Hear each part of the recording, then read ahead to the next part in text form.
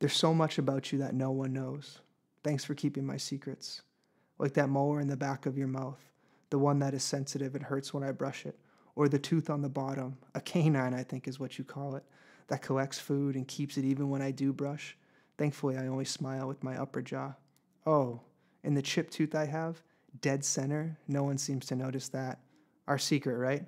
I think we've done a good job together on that one because I really do love my smile. Not just for how it looks, but for what it says.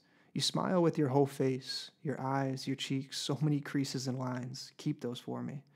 And your nose, why is it so big? Don't just tell me it's the Italian in us. My uncle took a DNA test and it says we're more Greek anyway. But I need a favor here too.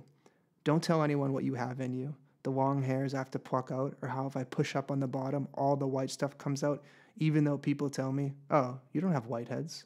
Watch this. I guess a big nose isn't all that bad though. I can smell better, right? Wider noses, bigger nostrils, more lemon and lavender. If that's true, then I think we have a deal here. Just protect yourself. I don't want to see you broken again like that day in France. You've been crooked ever since, and I really do like how big you are, nose, especially in the summer. You catch all the sun and freckles. You look different, but you look like you're living exactly how you're supposed to. Stay a while. Speaking of those little hairs in my nose, that's not the only place you grow them. I just wish you were consistent. You give my head, legs, arms such thick hair, but my chest is empty. And don't use this as a distraction from the sides of my head where you're growing some grays and whites. Everyone says it's just stress, but I'll tell you right now, I'm not scared of them. I don't mind going gray. Yeah, I don't want to go gray at 27 or 28, but when you tell me it's time, just tell me. Don't go behind my back. We can have that conversation any day you'd like.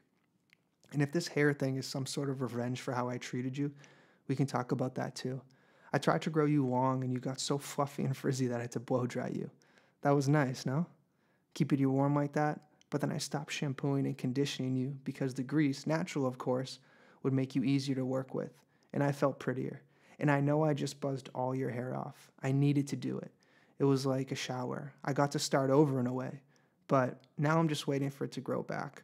I feel foolish about this in-between stage.